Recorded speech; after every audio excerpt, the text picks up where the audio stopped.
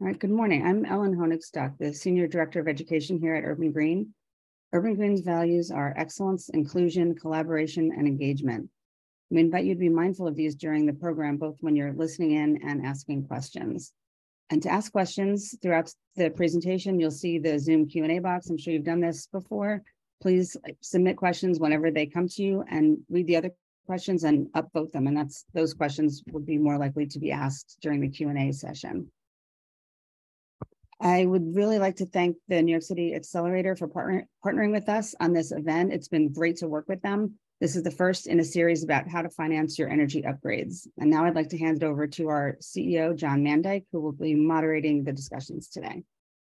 Ellen, thank you. Good morning. Welcome to everybody. As Ellen said, I'm John Mandyke. I'm the CEO of Urban Green, and I'm really happy to moderate this important discussion this morning. We're thrilled that you joined us.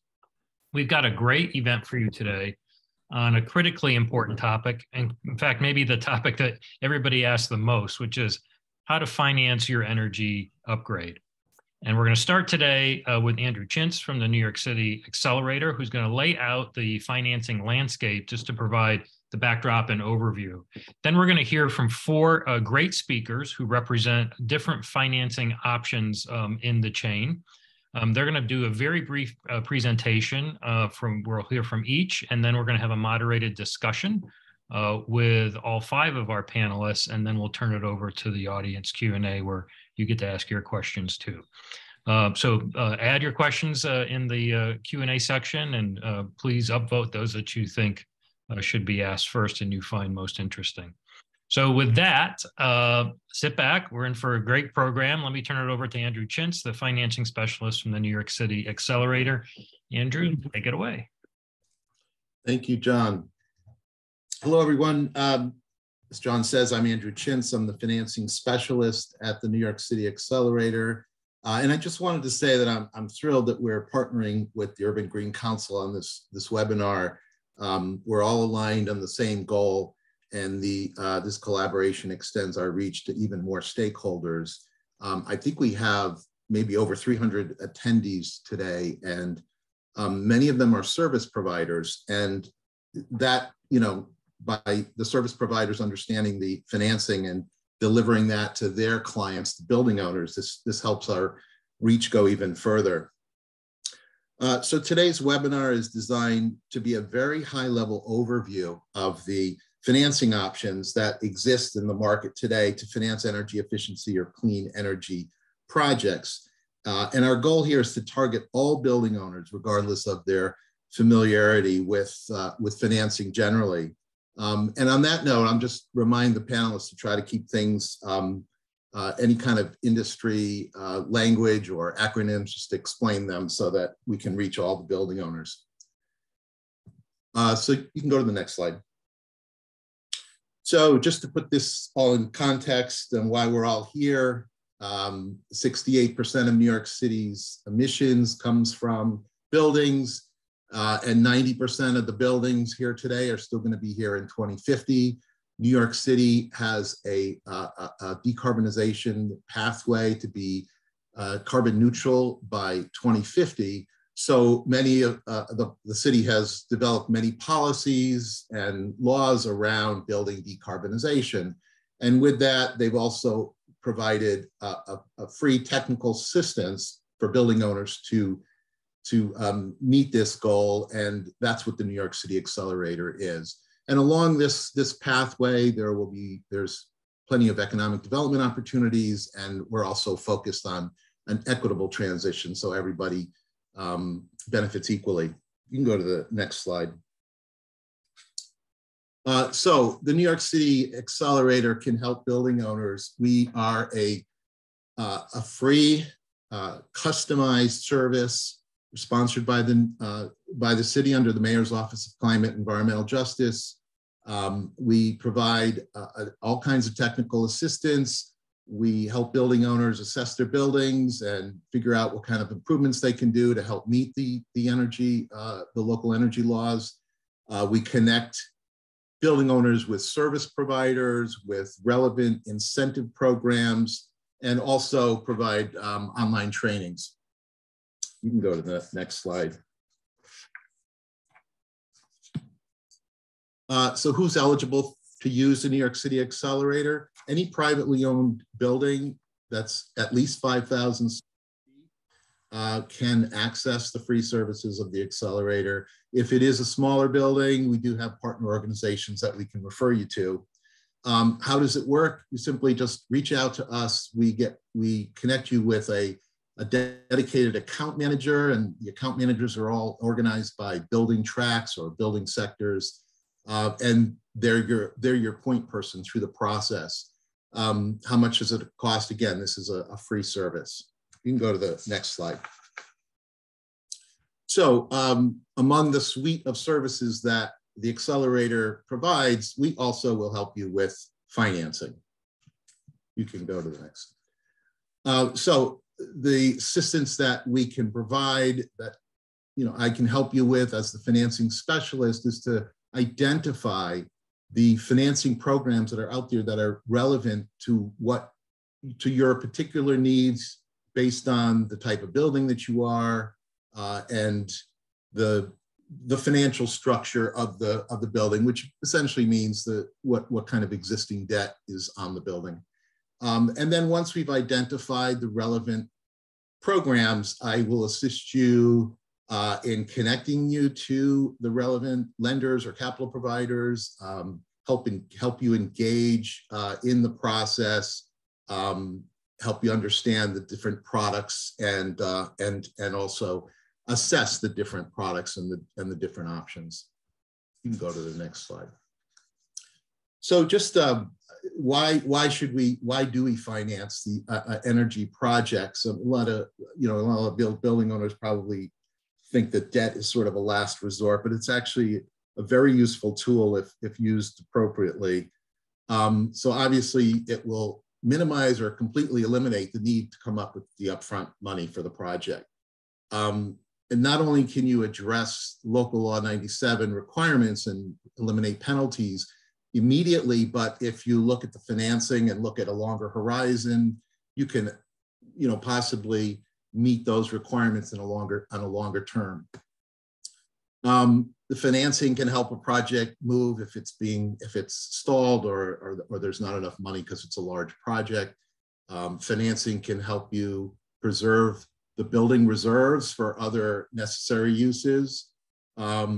If you are doing other work in addition to the energy project, you can combine all that and potentially finance it together. So that makes the financing more efficient and lowers or makes efficient the cost of the financing.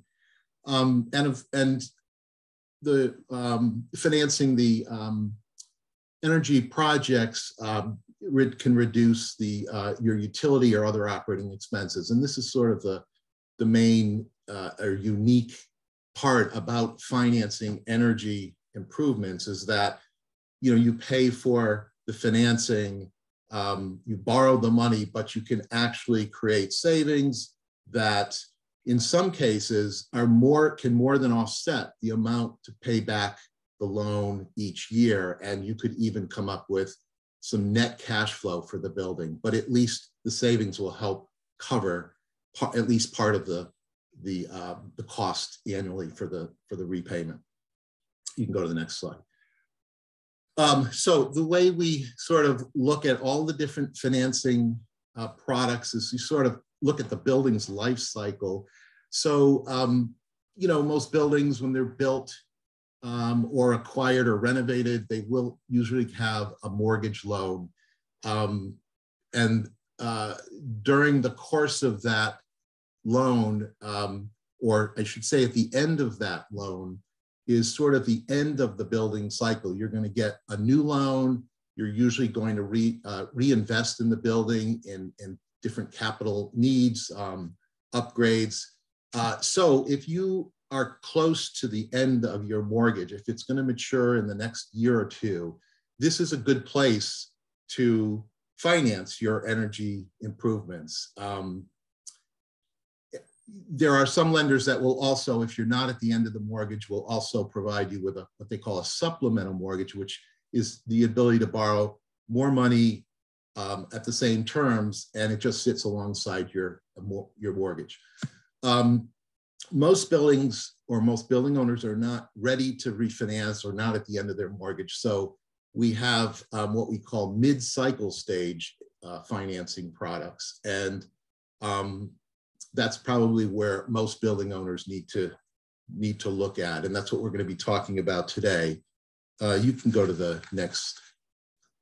So end of building cycle is typically a mortgage loan. Sometimes you can also get a green mortgage loan where the mortgage lender will provide a little bit more loan proceeds because you're going to be doing work that is going to create some savings, energy savings. So they'll lend you a little bit more money, and they sometimes will lower the rate slightly too. So that's kind of the end of the building cycle type of loan product. And Danielle from CPC today will be talking about this. The other products fall into the mid-cycle financing type, and we have New York City Accelerator PACE financing. That's a mid-cycle product. It sits along the mortgage, alongside the mortgage, and Eric from Counterpointe will be discussing that today.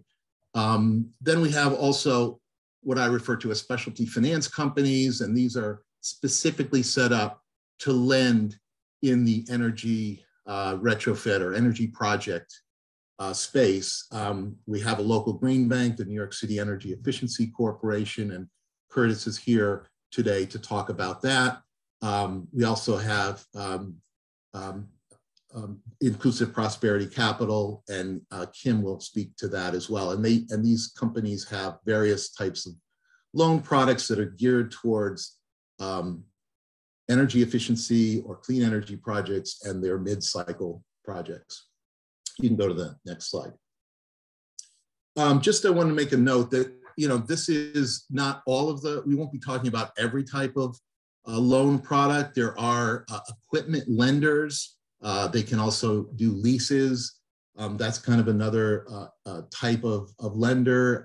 We also have non-debt financing solutions, and these are various types of products that are essentially you enter into a kind of a full service contract where the service provider will plan the work, install or implement the work, and finance it, and it's all consolidated under one service contract that you enter into. And so we don't have time to do everything today, so we will have a follow-up webinar that will talk about these products as well. I think it's already scheduled for March 23rd at 1 p.m.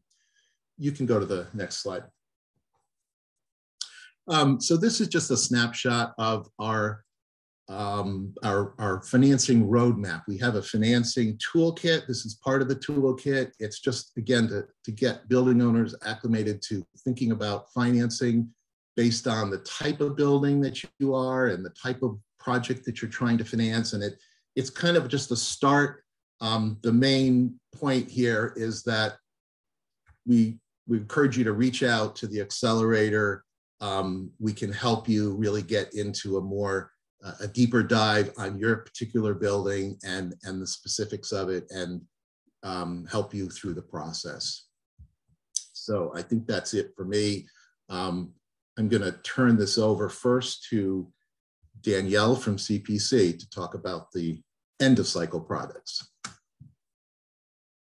Hi, everyone. Thanks for joining today. My name is Danielle Donnelly. I'm the Assistant Vice President overseeing the Community Preservation Corporation sustainability programs, as well as the manager of the Climate Friendly Homes Fund program, which we'll talk about a little bit later. CPC is a not-for-profit CDFI affordable housing lender focused on construction lending and first mortgage financing in New York and the tri-state area. Since 2008, CPC's sustainability platform has created and driven innovative solutions to support energy efficiency and now high performance and decarbonization efforts. CPC has published educational guides, developed methodologies for underwriting efficiency and performance into the first mortgage. And that's what Andrew was talking about, where we're taking account of the savings that you're getting from efficiencies in the building, and you're able to leverage additional debt We've conducted studies with our industry partners and pioneered tools, programs, and financial products aimed at increasing the sustainability and resiliency of the built environment. And with that, I'll pass it along. Thank you, Danielle. So next we're going to have Eric from Counterpointe to talk about a mid-cycle product, PACE financing, New York City Accelerator PACE financing. Good morning. My name is Eric Alini. I'm the managing partner of Counterpointe Energy Partners. We are a PACE lender in all products. We also do other energy products, but primarily to talk about PACE today. So we focus on basically the convergence of energy and real estate, having been real estate people ourselves, and using the PACE product as a driver to create climate change. Mostly we focus on behind the meter investing, which is basically at the building level and the point of consumption of that particular energy product. And we finance all kinds of things, including renewables, energy efficiency, resiliency. PACE is a tool that is often used across the country, and New York City, and you'll be hearing from Curtis, actually runs a PACE program that allows the efficiency or renewables to be financed through a public-private partnership that is set up between the city, NYCEEC, and the capital provider to provide capital for those projects.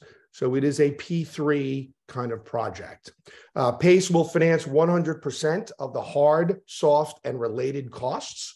So it would be the engineering, any of the related costs that are set up, for example, to open the walls, to put in better efficient items, as well as 100% of the hard costs of the HVAC system or the renewable that you might need. And the difference between PACE and other financings is that the PACE is then collected back through the property tax bill. So it flows back to the lender through the taxing authority, in this case, New York City, to repay the loan. That is done because PACE is generally a voluntary non-ad valorem tax that the property owner is placing on his property or her property. And that allows them to create a very interesting, unique situation for their financing. One, it is a long-term financing. So it is generally 25 to 30 years with no balloon payment. So think about it like it's vendor finance of the individual HVAC system that you might be putting in or any other system that is then paid back through the taxing system through this non-ad valorem tax. PACE will basically finance any type of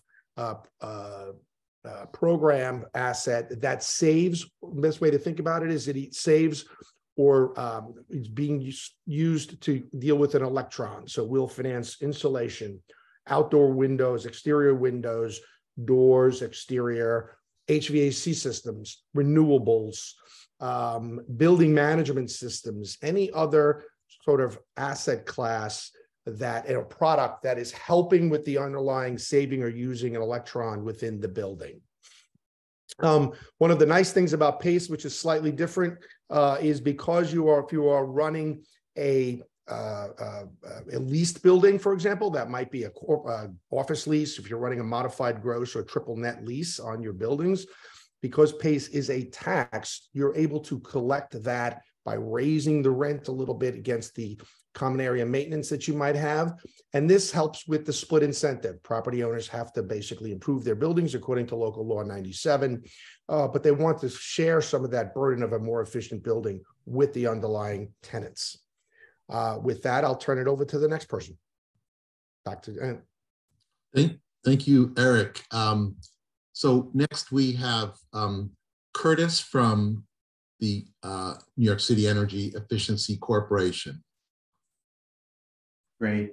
Good morning. My name is Curtis Probst, CEO of NYCEEC, or New York City Energy Efficiency Corporation. If you could advance the slide, thank you. Let me take a moment to introduce NYCEEC, then I'll talk about our financing solutions. We are a not-for-profit lender. We have operated in New York City and the surrounding region for 12 years. We provide debt financing for green building projects wherever you are in the project lifecycle. Among other things, we support electrification, building energy efficiency, renewables, including rooftop solar and geothermal, and battery storage. While not exclusively working in underserved areas, we have a focus on disadvantaged communities where the need for capital is often the greatest. So on the right-hand side of the slide, you can see we have a wide variety of products to support building owners, project developers, and contractors. Let me just introduce each of them briefly. So we have pre-development and acquisition loans to support early stage project work.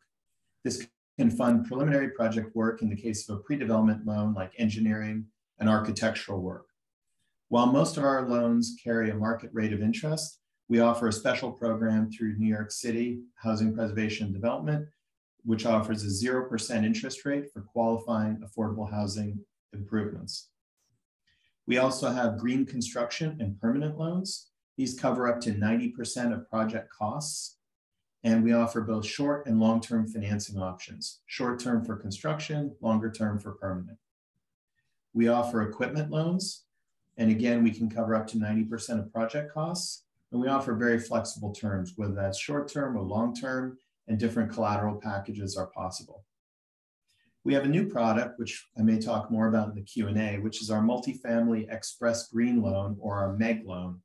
And this is designed specifically for condo and co-op owners in New York City to help support local law 97 compliance. So we offer a streamlined process to close with proceeds in as little as 6 weeks. And because we offer standardization, we're offering smaller loans as small as $200,000 for condo and co-op owners to pay for necessary upgrades, whether efficiency, renewables, storage, or other measures to support local law 97 compliance. We have loans backed by energy services agreements and power purchase agreements. We normally work on these with energy services companies or renewable energy developers, and this can help reduce the cost to the building owner of these products. We also have an incentive bridge loan product, which is very popular to avoid the chicken and egg situation where incentives are only paid once work is done, but work can't get done unless the incentive funds are available. So we provide short-term loans to bridge both Con Ed and NYCERTA incentives. Finally, we offer a PACE loan product. Eric Alini, who you heard from a moment ago, who leads Counterpointe SRE, is an expert in that area, one of the qualified PACE lenders in New York City. So I don't feel the need to say more about that. Just know it's part of the product mix. So with that, I'll turn it back to our moderator. Thank you. Thank you, Curtis. And as you can see, NYCEEC has a whole suite of different products, some which get into, as I mentioned, the equipment lending or even the mortgage end of cycle type of products. So thank you, Curtis. Next, we have Kim from Inclusive Prosperity Capital, and she will discuss her types of products. Thank you. Great. Thank you, Andrew. Kim Stevenson, I work with Inclusive Prosperity Capital. Can you move the slide to the next one? Thank you. Inclusive Prosperity Capital, where a large portion of my work is focused on loan products that work for properties that need to secure additional debt to fund energy and resiliency improvements. So these are the mid-cycle properties that Andrew talked about in his introduction. Inclusive Prosperity Capital is a nonprofit specialty financing institution that spun out of the Connecticut Green Bank. We fund clean energy and resiliency projects, including energy efficiency, renewables like solar PV, energy storage, electrification. We will also finance the health and safety and infrastructure measures that are required to enable these energy projects. We have a big focus on underserved markets. These include properties that serve low and moderate income residents and communities, as well as sectors like condominiums and co-ops that may have a harder time securing conventional financing. We will fund both affordable and market rate properties. So IPC specializes in providing loans for multifamily and other property types that have restrictions on existing debt that prohibit these properties from adding mortgage secured debt or PACE financing. And you've heard more about the PACE product from Eric.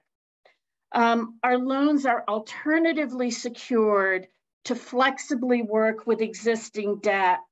We won't do mortgages unless they're actually required by an existing lender, as HUD might require, but then they would be subordinated. Just like to highlight our Catalyst loan product, which is a combination construction and term loan. This loan has a term that goes out to 20 years. We will loan as low as $50,000 with Catalyst and go up to $2 million and above, funding up to 100% of costs. There's no prepayment penalty with Catalyst, so it can be used as a bridge loan for a couple of years to make those energy improvements. You can take the loan out if you're going to refinance your property.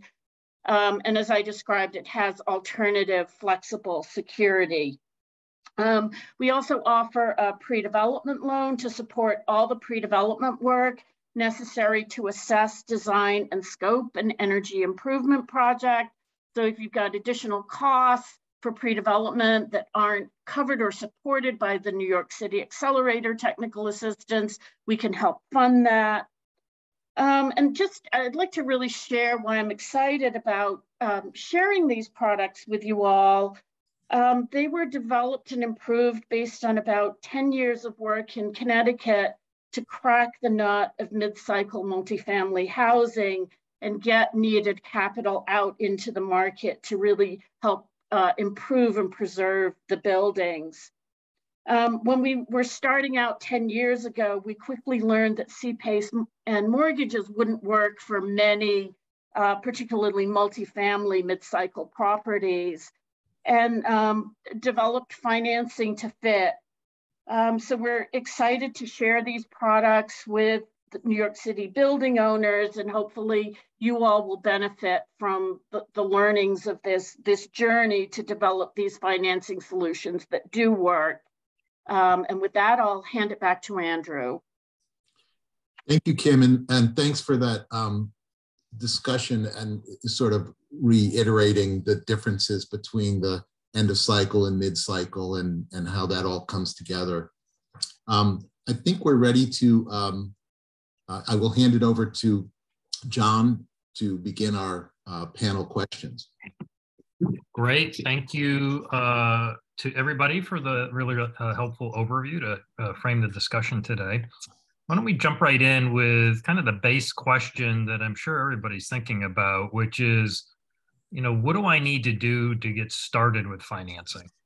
Like, where do I go? What are my first steps? What do I do first? So I think I'm going to start with Andrew and Eric with this first question. So Andrew, you want to give that a shot? Sure. Thank you. Yeah. At Accelerator, as we work with building owners, the account manager is engaged and financing is being discussed. Building owners are in very different stages of this process to decarbonize their buildings, meet local law 97 requirements. Some are just starting to get just starting to understand what local law 97 is and some of the other laws. They may be starting an audit. The audit could take a minimum of 3 months, and I think even longer today. It's getting pretty busy. And so what we have found is that the best time to really approach or start thinking, really approach the lenders is when you have a well-defined project scope. You've gone through that initial stage. You understand what it is that you're going to do. You might have even contractor bids or not, but you do know kind of the general scope of what you're going to do, and you know what the cost is. I think those are the two kind of necessary elements to start the financing process. We talk about it before then, but to approach a lender, if you have the scope defined and you know the cost, that's, I think, the best start for a lender to begin the process. Okay, thanks. And Eric, you know, what would you say to somebody who said, how do I start this? Where do I go first? I agree with Andrew. The first thing that we would look at is your general scope. It doesn't have to be finalized. And often what we'll do is speak with the owner and say, have you thought about an energy system that looks like this? Or have you thought about adding your windows or doors? Where are they in the life cycle? But having a general scope of understanding what you're doing and why you're doing it is very helpful, because otherwise we're just going to give you a term sheet and then that's going to move around the proceeds amount. And usually a lender's main focus, if in case you need lender consent from the senior, will be, well, how much money are you adding to this property in the debt package? And what does it really take to do? And if we start off saying it's $1 million, and then by the time you go through your work, it turns out it's really $5 million, that's going to start the whole cycle over again. So I totally agree with Andrew. Give us a framework, and then we'll be helpful to try and add some other value engineered projects that might be useful to getting yourself closer to your numbers. And then what if, for both of you to follow up, what if I don't know what financing product I should be going after? Like what's the best place to start with that other than listening to this program? Well, go ahead. No, go ahead. No, I was just say that's, exactly what Accelerator is here for, to help you identify what those products are based on your building, based on what you want to do. We help you identify them and help you navigate through that process. So, I mean, the answer for me is, please come to Accelerator. I totally agree with that. They act as the expert concierge to direct you where you need to go, what the best place to be is. Are you trying to do something small that might be a little bit too small for PACE, or if you're trying to do something that has different aspects of your building, the Accelerator can really operate in that fashion. Yeah, okay. I like that comment, concierge services. There you go. Expert concierge. Expert concierge, been elevated. Okay, great. Let's talk about the flip side of this. So what are some of the common misconceptions about financing energy efficiency and renewable energy upgrades? There's a lot what people think they know, but actually what the reality is. So let's talk about some of those misconceptions. And Danielle, why don't we start with you? Sure. And in thinking about this question, I think the one thing that I would say is one of the biggest misconceptions I can think of is thinking that simple payback is the best way to think about investments in sustainability for your building. Investments in clean energy, renewable energy, and sustainability energy efficiency not only improve the quality of your building and the overall value of your building, but also the long-term financial health of your building. And so thinking about the individual measures and their simple payback is maybe selling it short. And you need to think of the holistic picture when you're looking at these energy efficiency upgrades. How is an envelope upgrade going to affect the indoor air quality for my tenants and then create tenant retention for me? How is the installation of solar PV going to not only maybe cover some of my operational costs, but maybe generate revenue for me? There are more ways to think about investments in energy than just simple payback. Great. Curtis, what are your thoughts on some of those misconceptions? Yeah, I think there are two misconceptions. The first is that there are no technical resources available. And so I would submit that our expert concierge, New York City Accelerator, is a fantastic resource. Also, Solar One is another organization that we work with a lot. It's a not-for-profit that specifically assists in rooftop solar. Both of those organizations, we feel so strongly about the services they provide that we provide a reduced interest rate on our MEG loan product, our multifamily express green loan product, for organizations or borrowers that collaborate with either Solar One or New York City Accelerator. So that's the first thing, that there are no technical resources available. The second thing is that there's no capital available. And there is plenty of capital available. It just depends, I think, and this is why Accelerator is so important, refining what your needs are. What is the scope? What is the project cost? If it's a large loan that is suitable for PACE, where mortgage lender consent is available, organizations like ERICS are excellent for financing PACE products. They have a long track record in working in various jurisdictions in financing PACE loans. And there are 14 qualified PACE lenders in New York City. So there's a lot of capital there. And for situations where mortgage holder consent is not available, or it's a smaller loan, organizations like NYCEEC or Inclusive Prosperity Capital, both of whom you've heard from today, offer some great solutions. If I could just jump in quickly to add to what Curtis said, is that Solar One is, as Curtis mentioned, a great resource for determining feasibility of doing solar in your building. I just wanted to say that Solar One is part of our team, as we have our account managers, we have specialists for high performance financing. We also have Solar One, who does the analysis for a building owner, again, for free, for solar. So just mentioning that Accelerator is sort of the one-stop shop. Great, thanks, Andrew. Curtis, we're going to stay with you and bring Kim into this question, which is, you know, if I'm facing a local law 97 penalty, or if like my boiler has reached the end of useful life, can I use one of these mid-cycle financing products, you know, like in the middle of paying my mortgage, and then pay it off when I actually refinance the mortgage? Kim, how would you address that? Yeah, so the answer to that question is absolutely you can. You just need to make sure that you have a loan product or a loan solution that easily enables you to do that. So for example, the Catalyst loan program that I talked about earlier enables you to finance your boiler.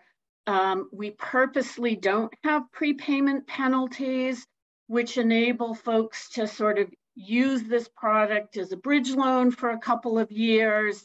And then when they're ready to refinance the property, they can take out that loan. There's no prepayment penalty. And what it enables you to do is get those improvements in right away and not have to wait until you're refinancing or rebuilding the capital stack. And, and there are other solutions out there that will enable you to do that as well. Curtis, go ahead. Great, thanks, Kim. You heard that PACE requires mortgage holder consent. All of our other products do not explicitly require mortgage holder consent. Now, depending on the kind of mortgage you have, you may have to get consent if you want to do anything to your building. But we don't specifically require mortgage holder consent for any of our other products. And our MEG loan product is designed specifically for mid-cycle. So it's fully prepayable without penalty. There's no energy audit required. It can be up to 10 years plus an amortization period. So you're not paying principal and interest during the time that the for the construction period plus a 10-year amortization period. So you're not paying principal and interest on the loan during the time work is being done before you have the cash flows from the energy measures. So we're specifically working to develop products for mid-cycle improvements.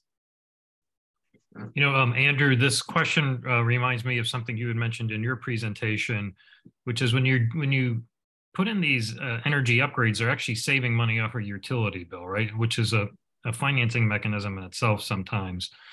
To what extent are energy performance contracts a role in this space, or are there other ways that those savings can be used from a financing standpoint?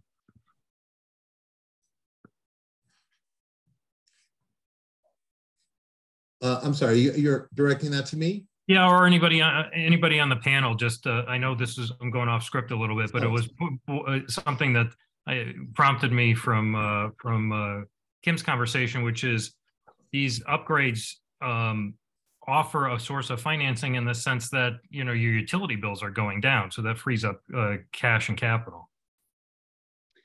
Actually, John, if I may, I can give a quick response to that. And that is that the way we actually approach underwriting with our loan products, and I think it's similar to the way CPC does this and NYCEEC, is that what we'll do is we'll take projected savings from energy, from maintenance, possibly even insurance cost savings because that building is getting improved. And we'll take those projected savings and we'll actually use them to help underwrite the loan and determine the loan amount. And then, we're able to actually leverage those savings to give you a loan to help make those capital improvements. And as Danielle mentioned earlier, this helps not only reduce energy and operating costs, but it's going to improve the overall health and value of the building. I'll just add there that CPC published a resource in 2017 that lays this process out and develops this methodology. We called it underwriting efficiency, but it is essentially taking those energy savings and incorporating them as a reduced expense in the net operating income calculation so that you can leverage more private debt to either cover the incremental costs for doing this work or for any other work that needs to be done in the building. And that resource is on the sustainability page on CPC's website. Great, good. Thanks for addressing that particular aspect. Danielle, let's stick with you here. So long-term financing is very effective for reducing annual loan repayments despite higher rates compared to short-term financing, right? So this is critical for managing increased co-op condo assessments for middle to low income residents. How do your financing products address this issue? So our traditional construction lending products, we're able to underwrite some form of the efficiency, the savings from efficiency or performance for new construction into the first mortgage and increase that leverage like I talked about. We do have a specific sustainable mortgage product that is a permanent loan product. So that's after you've completed construction and you convert to that longer term financing that gives a reduced interest rate to buildings that are completing work that makes them higher performance. So you have to meet a certain certification standard or complete certain measures. But the building is, we know, will perform better in the long term, will have a higher value in the long term, and we want to properly value the investment in that asset with that lower interest rate and higher leverage on the loan as well. I think we go up to 85% loan to value on that product. We're in a really interesting interest rate environment right now, because I think a year ago we would have been talking about long-term debt in different terms. Mortgages were really inexpensive, and it was more beneficial to roll all of your efficiency measures into your refinancing and renovation that way. But now, the Fed is raising interest rates. We're in sort of a slowed lending environment, at least for long-term debt. And we've had to look for other ways to pay for this work. And so one of the things that CPC has done is we are administering a $250 million program through the Homes and Community Renewal Agency through the state. That's the state's affordable housing agency, to specifically target electrification in buildings at that mid-cycle point. The Climate Friendly Homes Fund, that's the name of the program, covers 100% of soft costs and hard costs associated with the electrical service upgrades, the equipment installation, the energy audit, and the lending, the legal and lending fees associated with getting this work done. And that's one way that we're trying to tackle this high interest rate environment and kind of a slowed ability to create opportunity to do this with long-term financing. Great, thank you, Danielle. Eric, we've mentioned PACE a couple of times. Let's dive into it. How is the New York City Accelerator PACE, or how is the New York City PACE program different from other financing products?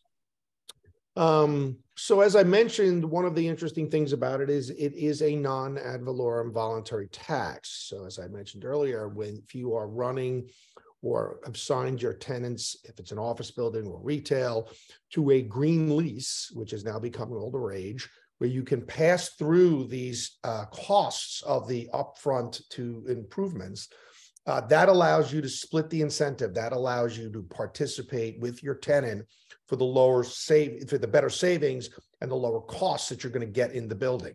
And the split incentive has always been an issue with tenants and property owners, because the property owner has to put up all the money up front, but then really doesn't recapture those value of lower, for example, utility rates or any other rates that might be passed through. So that's one way that it works very well. It is a long-term financing. So as I mentioned, it's generally 25-year, 30-year kind of financing, and it must match the eligible improvements. And Curtis can chime in, but because he runs the program. But basically, if you're doing an HVAC system and it has a 25-year useful life, that's what you get in sort of the financing on this other side, which helps you balance the savings to investment ratio, what is my investment and what am I going to get back at an ROI against that.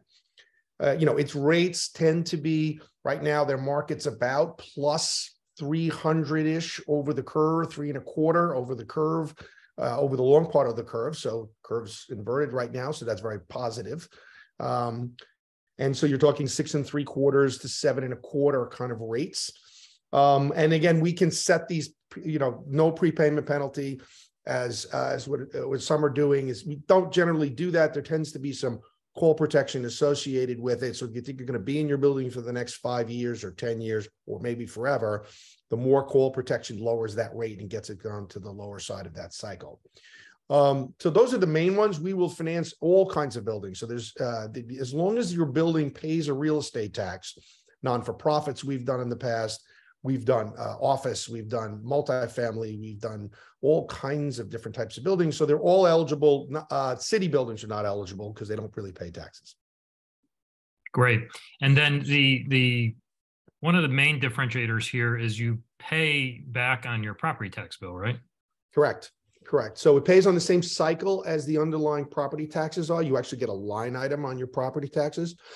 It is not deductible the same way property taxes are deductible. It is actually, by the IRS code, treated similar to a mortgage. So the interest is deductible, but not the principal.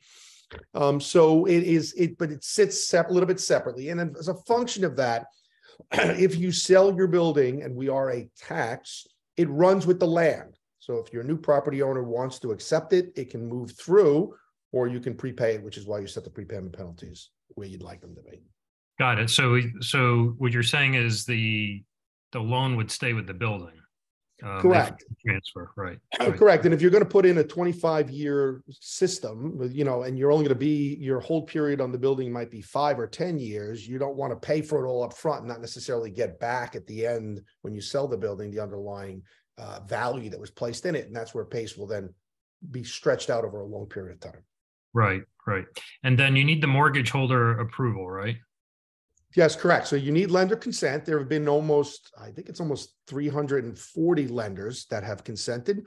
Everyone from very large banks like JP Morgan and Wells Fargo, we've done deals with. We're about to do a deal with Bank of America, to very small banks. Amalgamated is a bank in New York City that does a lot of approvals. They like PACE a lot. So it just depends on your bank. And often it's very helpful if we go in and talk with your bank together, because a lot of it is just education. How does PACE work? How does it function? And how does it affect my loan? Great. Thanks, Eric. I'll just, if I could jump in just a little bit of an overview, and you've been covering this in the last few comments and questions, but I just can't overemphasize this comment.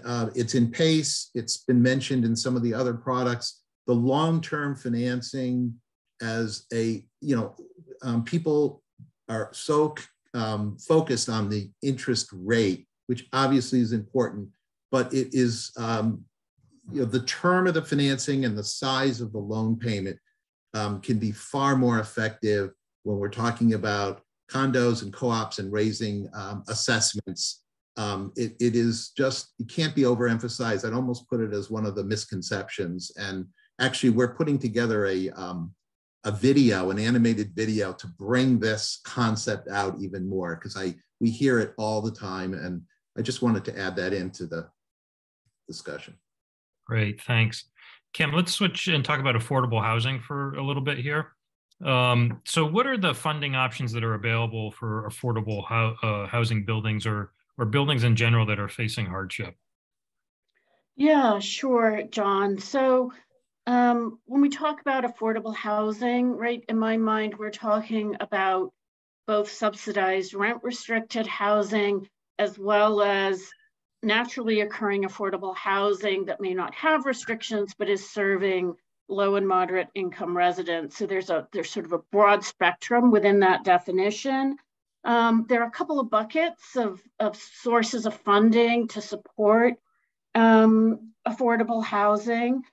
The first place you're always going to want to go is to get that free money, get those grants and incentives from the utilities and the state agencies. So that's going to include NYCERDA, Con Edison, National Grid, that provide both prescriptive and comprehensive incentives on measures that range anywhere from sort of 30 to 80% of a measure. And in order to access these programs, you need to be a customer in good standing. Another incentive program that we all need to be paying attention to is the Inflation Reduction Act, which is, coming. Those funds are coming available. Then there's loans for folks that are not refinancing for mid-cycle properties. So those are products like the ones Curtis has described that NYCEEC offers, that IPC and others offer. Potentially grants from foundations, often banks through their Community Reinvestment Act and associated foundations may have low rate loans combined with grant money. And then there's subsidies and loans, low interest rate, concessionary loans from the affordable housing agencies like HPD, HDC, and HCR. And obviously the one thing that you need to be aware of when you're working with those agencies is that you're committing to continuous affordability and rent restrictions. For buildings that are facing hardship, you might have to layer these funding sources. So it's really important to think about how to structure them together. And then, as we were talking earlier, you may find that energy and resiliency upgrades actually either, moderately or significantly reduce operating costs. And these can be used to leverage debt and other financing to really get your building whole and stabilize the building. And then just finally, would like to mention that, Andrew and the Accelerator can put you in touch with technical assistance providers that can help you kind of navigate this world. Great, Kim, thanks for that really helpful overview. John, if you don't mind, just 1 second to add something. So one thing to note about affordable housing, and I think Curtis can jump in here because he's running the program, but HUD has approved PACE. So they've actually started to go basically region by region. The program has to apply. Texas has approved it. Some of the other states, I know Curtis has been all over helping that unit, that group. And so they will approve projects. It's been at the national level. And so, I know it's been, I think, a focal point of a lot of players. Fannie does not approve PACE. Freddie will approve PACE. So both of which would give you an opportunity if you've got multifamily or affordable. But Curtis, I don't know where you guys are, but I know you're working diligently on the process. Yeah, I think just for those listening at home, it may be hard to follow, who will, who won't approve PACE loans. The important thing is you can reach out to NYCEEC as administrator of New York City's program. You can reach out to Eric and Counterpointe SRE or any of the other qualified lenders who are staying on top of this. The New York City program is about 2 years old. New York State's program is almost a decade old. So the state got a little bit of a head start on the 5 boroughs here, but we're doing a lot to try to set the groundwork for a successful program, but certainly reach out to us or any of the qualified PACE lenders. PACE certainly offers some very strong advantages, one of which I think is, and Eric mentioned it, but I want to amplify it, the transferability of the loan. To do deep retrofits and electrification, these are projects that have relatively long return profiles. And in order to see that, you can't always guarantee that you're going to be in a building 3, 5, 7, 10 years, but because the PACE loan is transferable, you can make those deep retrofits. So it's a really important product for deep decarbonization in the city and elsewhere. Great, Curtis, let's stay with you for our last question in this section, then we'll move to the audience Q&A. So the New York City PACE financing program is limited to projects of at least $500,000, in some cases $1 million, where mortgage holder consent is available. So let's talk about the smaller projects. What type of financing is available for projects like in the $200,000 to $400,000 range? Well, a couple of things I would say. First of all, there's nothing statutorily that requires PACE loans to be of a minimum size. It's just that we are in the early stages of the program, and I would guess that lenders like Counterpointe SRE want to develop a track record in New York City, as they've been able to do in other jurisdictions. And at that point, once it becomes a very standardized product offering, you may see the minimum project size or minimum PACE loan size come down. So I wouldn't say that that's by any means fixed. I think we're in early days of New York City CPACE. As far as in the interim, what can be done, all of our loan products have minimum at NYCEEC, so moving away from PACE, have minimum loan amounts of less than $500,000. Our MEG loan, which I've talked about a couple of times, equipment loans, ESA, PPA-backed loans, our pre-development loan products. We actually have a pre-development loan product with HPD, which has loan sizes as low as $10,000 to $40,000. So we try to be flexible and responsive to building owners. If you have questions, I'll give the brief infomercial here. Just reach out, greenloans@nyceec.com, and we're happy to look at whatever project you have or direct you back to the Accelerator. But if nothing else, hopefully from this call, you learn that they should be your first call. Yeah, if I can just jump in. Jump in.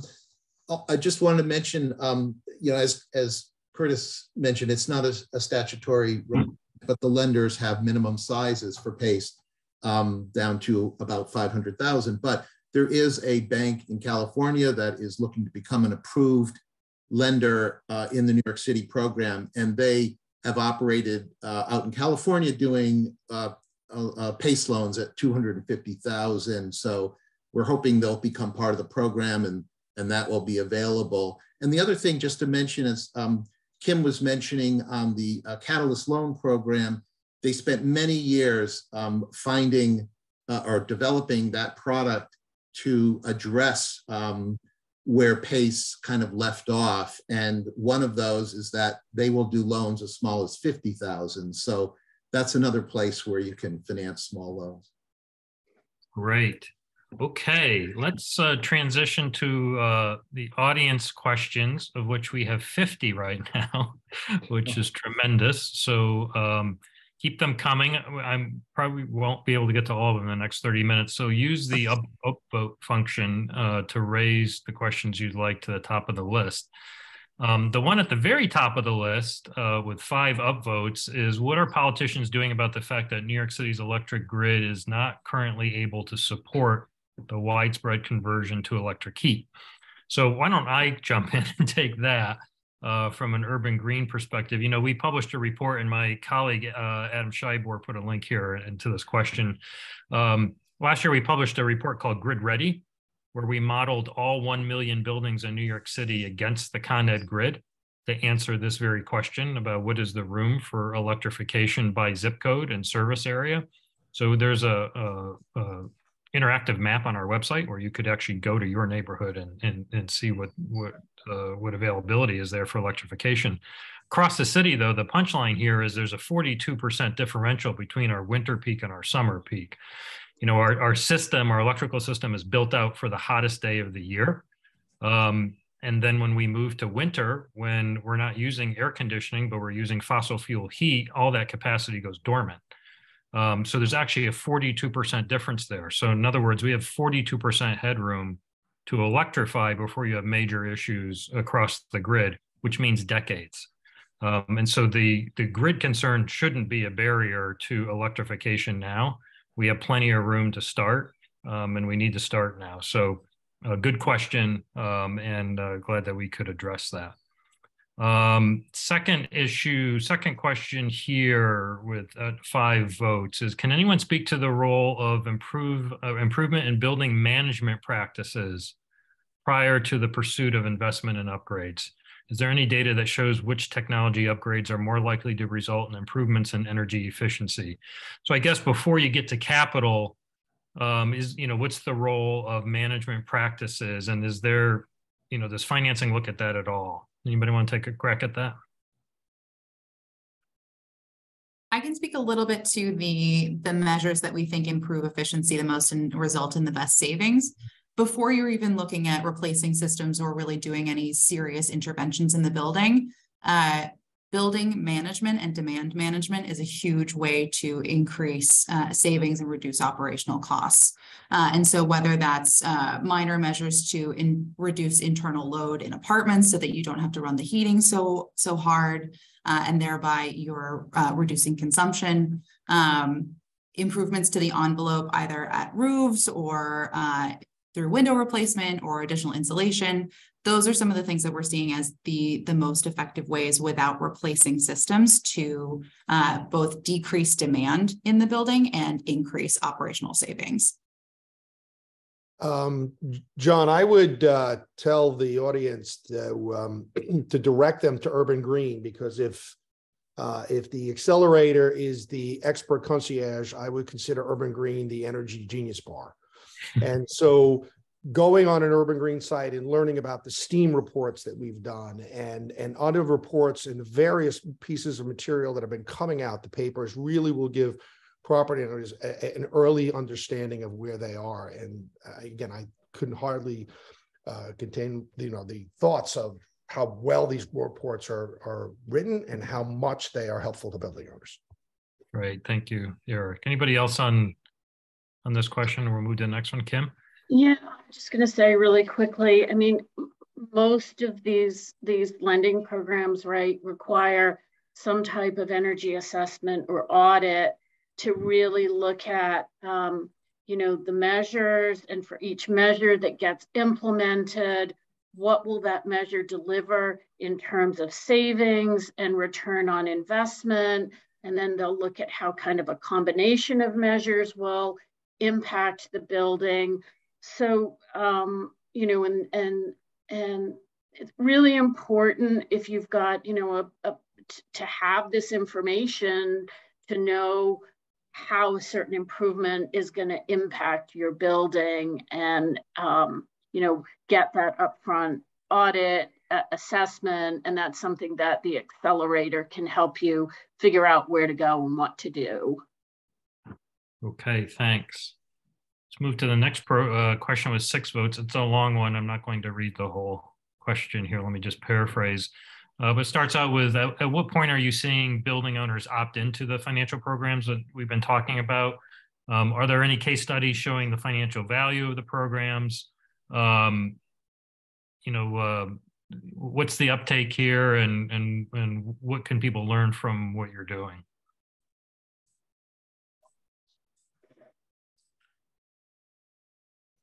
I'll just say that. Danielle, jump in. No, I would just say that if you're looking at specific measures or systems replacement, CPC has a number of case studies on our website that look into how we underwrite projects where we have seen specific energy improvements and how those improvements have resulted in additional leverage for private debt. Okay. The thing I would say about the projects is we actually are getting close to publishing a report on realized energy cost savings. We sort of sampled a number of our projects over the decade plus we've been operating. The realization rate we see is not 100%, but it's over 90%. So it's very exciting. It varies by project technology, and there are some idiosyncratic variables. And I guess if I had done this study, I wish there wouldn't have been a global pandemic in the backdrop, which impacted occupancy rates. So it's a kind of hard study to do, but generally we see really strong energy cost savings relative to expectation. The other thing I'll just say anecdotally is that we see a lot of other benefits. And again, it varies on the type of technology. So for example, we've done high performance buildings, and a lot of the tenants and building owners comment on the quietness of the building. Can you put a dollar amount on that? No, but the passive house or the zero net energy design is typically a very tight design. very quiet. We see a lot of comments about thermal comfort. We've also done projects where we've seen resilience benefits, for example, storage. The grid is not 100% perfect. Sometimes the power goes down. Having some added resilience is important. So I think all of us in the finance community, and Danielle spoke about this earlier, about the concerns associated with payback. I think we are all trained to think about energy cost savings versus the investment, but there are actually a lot of other benefits that I think are really important that sometimes get pushed aside. Okay, next question here. What are the unique financing options available to co-ops and condos? Yeah, I'll continue on here if I may. So, based on our customer feedback, we designed a product specifically for that, our multifamily express green product, our MEG loan. It's an easy application, no energy audit, covers up to 90% of project costs, very streamlined, application to close within 6 weeks, assuming all the data is available. We offer a 50 basis point reduction in interest rates for people who work with the Accelerator because we feel so strongly about the services that they provide. We're actually waiving closing fees until March 31st for people who are applying. And it's fully prepayable without penalty. So, we've designed a product that we think is flexible, does not explicitly require mortgage holder consent. Obviously, every building is different in terms of the arrangements it has in place. But we would encourage people to take a look at that. We've designed it specifically for co-ops and condos. The larger buildings, can typically access capital. Buildings that are coming to the point of a refinancing can work with, Danielle or CPC or other organizations to put in place a green mortgage. But we wanted a product specifically for mid-cycle for small to mid-sized buildings in the city. Yeah, and I will just add to that Inclusive Prosperity Capital has, done something similar to NYCEEC, where our Catalyst Loan Program is a solution also for condominiums and co-ops. We'll go down to $50,000. We'll have a loan term that's out to 20 years. And again, these are not mortgage secured loans. With condos and co-ops, the way we actually look at these loans and secure them is we'll take a collateral assignment of the condo or co-op homeowner fees and work with the condo association or the co-op association to come up with a flexible solution that will work with that property. I guess I'll just jump in that PACE financing is available for co-ops. It is not available for condominiums simply because condominiums are a group of individually owned units. So that sort of comes under the category of residential PACE. We have commercial PACE in New York City. Not many states have adopted residential PACE for homeowners, but you can, as Kim has mentioned, that the condominium, again, the Catalyst program picks up where PACE leaves off and they can finance the condominiums. Okay, next question here is on PACE. So it's a question about the program so far. How many buildings? How's it going? Who can give us, Curtis, you want to give us an update on where the PACE stands right now? Sure, I'd be happy to. So the program launched a couple of years ago in a pilot phase. And we learned a lot from the pilot phase. There have been 2 transactions done, so small in number but large in size, representing over $100 million of financing, which actually makes it one of the 10 largest programs in the country, even though it's in its pilot phase. The program has been open and up and running since September for existing buildings. For new construction, it's subject to additional rulemaking. I know that everybody is very keen to get new construction in place. We are very keen to see it in place. Unfortunately, it just requires some added rulemaking on the part of the city. In New York State, it took 7 years from the initial program until new construction was approved. We are not using that as our benchmark. We want to move much faster, but that's where we are. So open for business for existing buildings. and looking forward to seeing the program expanded for new construction. Okay. Let's see here. Next question is about preventative maintenance. Can you, we see a big rush to do building upgrades without much discussion about incentivizing preventative maintenance programs on refrigeration, air conditioning, heating, et cetera. Systems that can degrade over time. So what role does preventative maintenance play here? And, how do financing providers think about that? I can take that one. Thank you. This is a great question, right? One of the things we do at Inclusive Prosperity Capital is we obviously do our underwriting based on looking at projected energy savings from implementation of measures that are going to include not only weatherization, but high efficiency heating and cooling systems, and also, potentially electrification of buildings. And what we do as part of our loan program is we require benchmarking and energy performance monitoring and verification. So you need to be monitoring your building with a system that's compatible with the DOE portfolio manager system.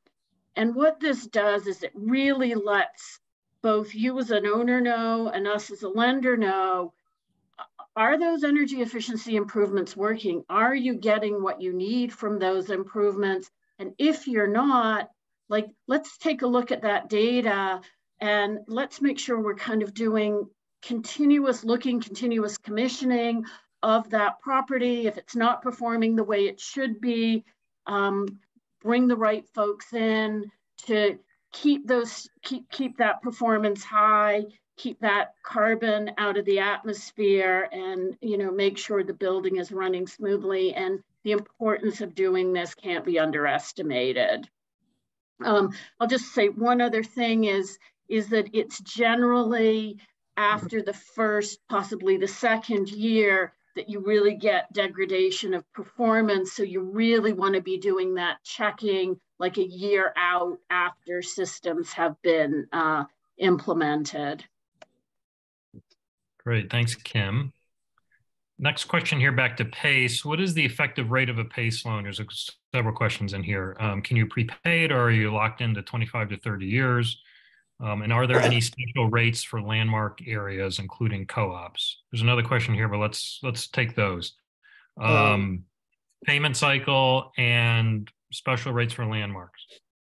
Payment cycle term, as I mentioned, is usually 25 years. The prepayment is flexible, so you can move it around. It will affect the rate. So the shorter the prepayment, the higher the rate. As I mentioned, generally the rates right now are plus or minus 300 basis points or 3% above the underlying treasury curve. And again, that will be affected by the prepayments. Are there specific rates for landmark? We're actually working on a landmark building we're about to bring into Curtis that could work on it. We don't necessarily change the rate for the landmark. It just really depends on how the underlying financials work. So it really just depends on the financials of the business. Now, the PACE is non-recourse to the owner, so it really is only based on the property itself. So we look at the underlying property of let's say the landmark building or the non-for-profit and how it runs its particular property. Okay, and a follow-on here in this questionnaire about inclusive prosperity loans. If your building does not have an existing mortgage, is this still available? Yeah, absolutely. All right. Okay, let's see, we did that question. Next question, how does a building know how much money it needs before it engages in specific projects? We talked about this a little bit, but maybe we can dive into it more.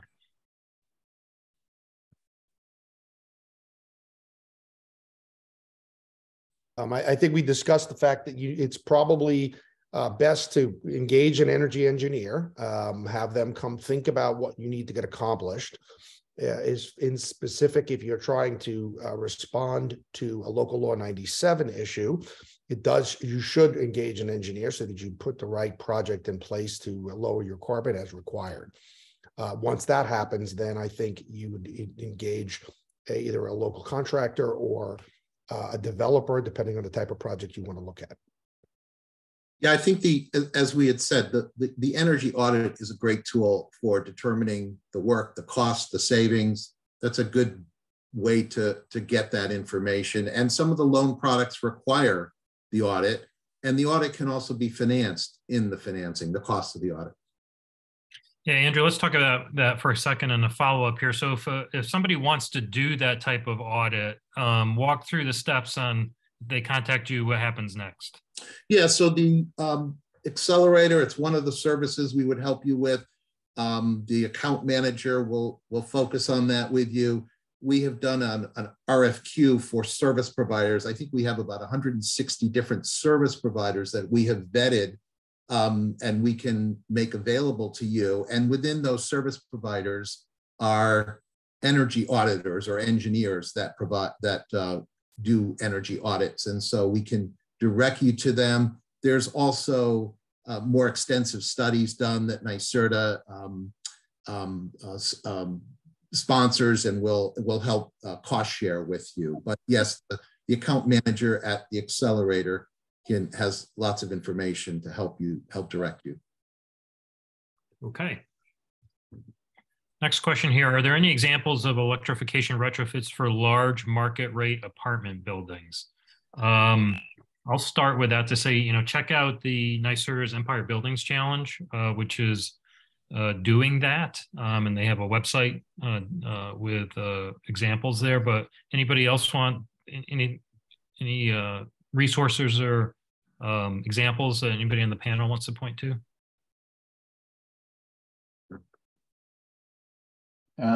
We've done a number of high performance buildings, electrification, passive house, zero net energy. They've actually all been in the affordable housing sector, but I would encourage people to look at our deal spotlight section.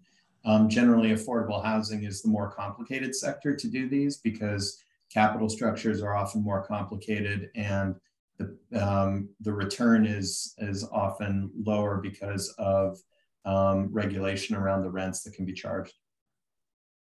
Yeah, and I'll just jump in and say that CPC's Financing High Performance Guide has a number of electrification case studies in it where you can see the savings that have proven out over time based on building performance and how we underwrote those buildings and what we may have been able to do if we had underwritten performance, as well as a passive house study that we published with HPD, Stephen Winter Associates, and Bright Power on the CPC website. So it gives you a sense of what the performance is going to be out of an electrified building, but those were all affordable housing. Okay, next question here, Andrew, actually is a good follow-on to what you just mentioned. So what's the process for service providers to partner with the Accelerator to be listed as one of your vendors? Yeah, so I can, if you just reach out to us, there is a kind of a lead as our service provider program. And probably the RFQ for service providers is on our website, but we can certainly connect you to it so you can become part of that group. The service providers are pretty excited about it. We have lots of kind of outreach and marketing that we do in partnership with the service providers. They actually can, they put a badge, like an Accelerator badge on their website. A lot of it all kind of works together as a partnership. It's been very effective. Okay, thank you.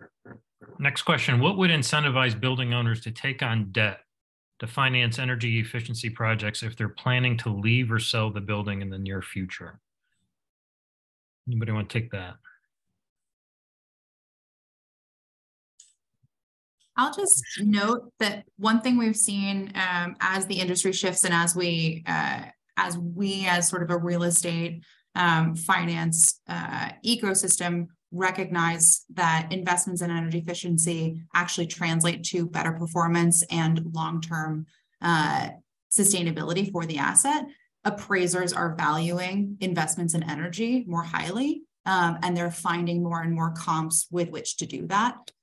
So investments in energy efficiency can be recaptured at the point of sale because we are now valuing those investments in the way that they should be. I would take the negative side of that, which is sometimes the only way you can actually get real estate owners to move. Interestingly enough, JLL recently did a study that said that energy efficient buildings generate about 5.4% higher NOI and 11% higher in sales. Combine that with a recent Fed study or Fed comment at the REBNY conference, where they said that they believe that over the next few years, non-energy, non-green buildings or brown buildings might see a 100 to 200 basis point hit in their cap rate. So if you're not green and you're not sustainable and you're not meeting your local law 97 goals, the chances in a few years of a buyer looking at your building and saying, I'm going to have to do these retrofits anyway and ding it from your price, or decide to move to a different building to buy where they don't have to put up the work and the time, I think is very high. And that difference is going to cause property owners to think about what needs to be done across the board to fix the buildings. Because then if you are going to be the brown building, you become the stranded asset. And that's not a good place to be if you want to sell your building. Great, thanks, Eric. Next question here, can co-ops with paid off mortgages get C-PACE loans? Yeah. Absolutely. And in fact, the process is even easier because then you don't need mortgage consent.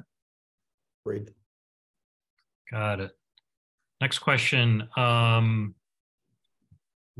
Just jumping around here. With PACE, can tax credits help reduce property taxes? You can't use the tax credit to pay your PACE, but obviously within the economic, structure of your building, if you're getting money back from a tax credit, you can use that money to pay the PACE, but it doesn't actually reduce the actual payment. Okay. Next question, I'm actually going to group a couple. I saw another one lower down, but it's around the same one here. It's regarding the federal funds and rebate programs that are available or starting to flow. So this particular question is, any sense of how New York State is progressing on setting up the mechanisms to allocate equipment rebate funds from the IRA? But let's take that, but expand it. In what role does like the heat pump incentives, for example, for electrification, and other federal incentives that we know are going to flow, how does that interchange or intertwine with the financing products that you're offering? I mean, just as a general statement, whenever we look at financing, we look at financing net of incentives. So the amount you want to finance is after incentives. However, the incentives don't always come at the outset.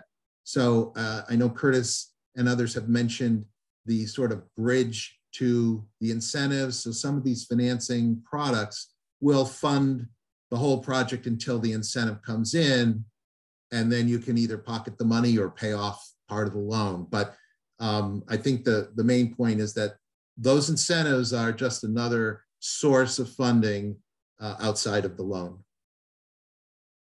Yeah, I don't think the newer incentives are going to impact any of what this panel does. I think it just reduces the amount of debt required. For example, if the ITC goes from 30 to 50%, or if there's a new grant available, it just reduces the amount of debt to put on a building and lowers the effective cost for the borrower. So right now, those rules are still being put together, and it will be a while until there's clear guidance, but people should be aware of that.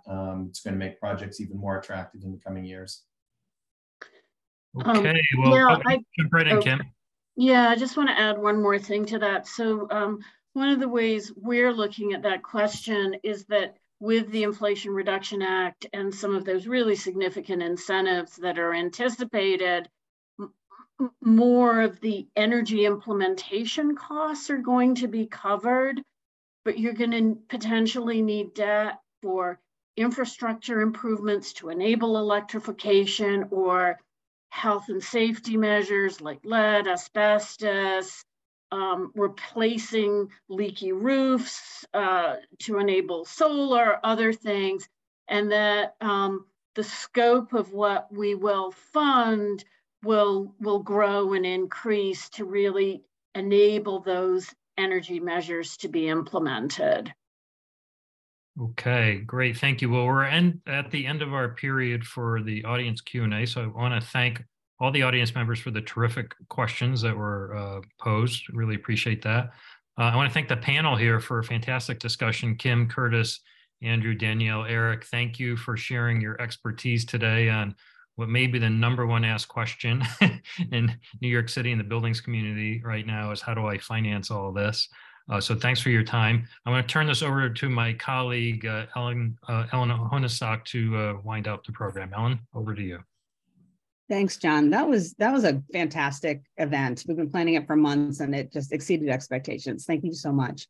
So we have some events coming up. Our spring member reception is on March 15th. You don't have to be a member to join. If you want to come and meet everybody, it's a great opportunity to network. And we're going to be doing a part 2 of this event on March 23rd. It's not up on the registration page, but it will be shortly, and we'll cover different financing opportunities. For all events, you can register at urbangreencouncil.org/events. So thank you very much to everyone. This is such a good event. We're so pleased to be partnering with the New York City Accelerator, and they are your first stop to find out options about how to finance projects that you are building. The slides and a recording of this event will be available on the event page on our website soon. So please check that page or YouTube for the recording. We'll also email everyone who registered as soon as these items are ready. Thank you so much for attending and have a great day.